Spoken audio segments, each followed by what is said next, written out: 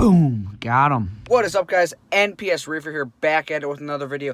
Really excited for today's video. We got a LiveAquaria shipment that just came in yesterday. I got some unboxing footage and some footage of me showing you guys what it is. It's actually a day after the shipment came in, but we have some mollies. We're going to go ahead and feed the frogfish, and we're going to show you what we got in on our LiveAquaria shipment.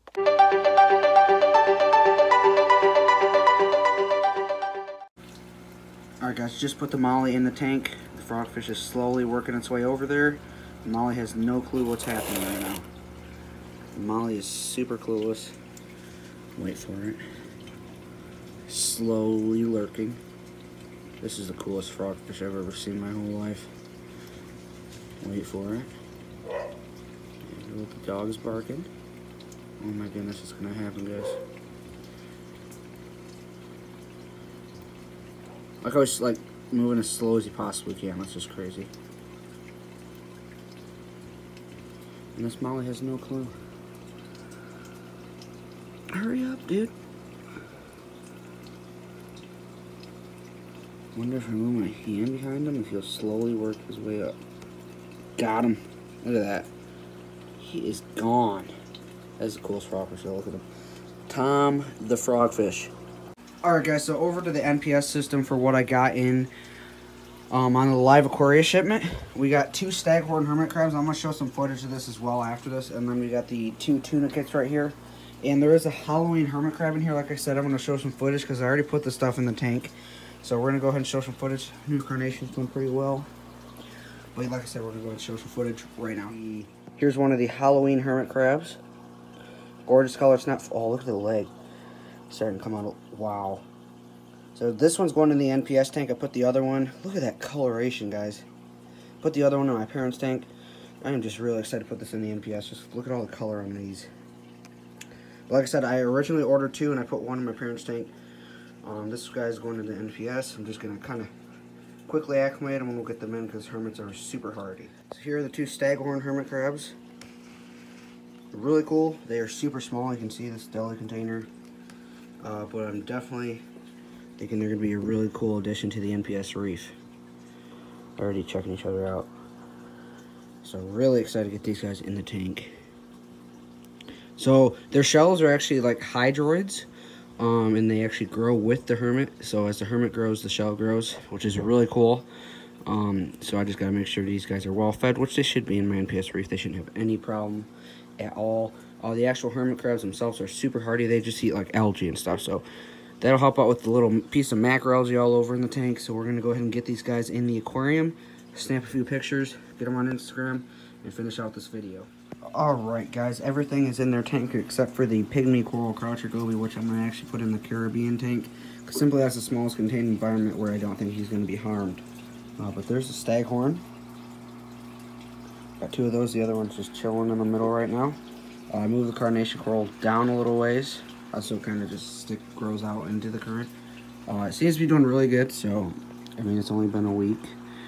But we got these 2 tuna kits in now. They're just starting to open. They're really cool. They're not as vibrant as I hope they're going to be, but I'm just kind of really right now hoping they don't melt or anything, and that they actually slowly propagate in the aquarium, which would be really cool. But these are very delicate animals, so I do got to pay attention to them. I don't mind the algae, but there is the Halloween hermit. Like I said, I got 2 of those, but the other one's in my parents' tank. So just really excited to see this guy kind of grow and establish in the NPS reef. So really excited. This thing starting to come together. I am planning on adding a starfish here soon just to kind of add some color and just more diversity to this aquarium. So really excited to see that happen here soon, hopefully this week. So next week you guys should have a starfish video, so I'm not going to tell you what kind of starfish I'm getting yet, but yeah, this guy's by far my favorite so far out of the LiveAquaria order. But I'm definitely going to enjoy this pygmy coral croucher goby. Look at this guy. It's definitely something different. They're actually related to the scorpion fish. So really cool, really excited. This is pretty much going to be a perfect tank for me. There's plenty of room to roam. And doesn't have much to worry about because there's only 3 other fish in here, so he should do very well in this very well established Caribbean reef. Like I said, this thing is doing extremely well. Look at all these polyps. So we're gonna get him out there soon. We'll probably drip him, so I'm just leaving him in the bag for probably another 15 minutes. And then we will get started with the drip acclimation. I'll try to get a video of him in the aquarium after I release him. Not exactly sure that's gonna happen because he might go hide for a little bit. So other than that, I'll be back here shortly, hopefully, to show you this guy.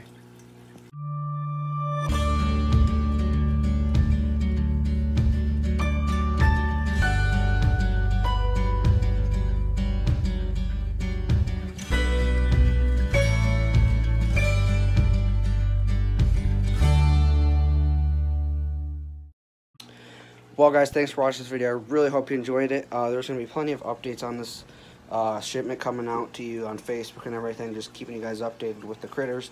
One quick update, one of the staghorns just died. It decided to crawl out of its shell for some odd reason, and the hawkfish decided to perch right by it, and it snatched it right up. So that's a big bummer right there. Not very happy, because obviously, like it's a staghorn hermit crab, you don't want to see one of those go. But it's a circle of life, so hopefully I can grow out the shell a little bit. That'd be kind of cool, but it does kind of stink at the same time. So eventually down the road I might get another one. I'm not sure why he left a shell, but that's, I guess it is my problem, but I'm kind of clueless right now. So that's a bummer. But other than that, don't forget to be the fish, keep reefing, and feed them corals. We'll see you next time.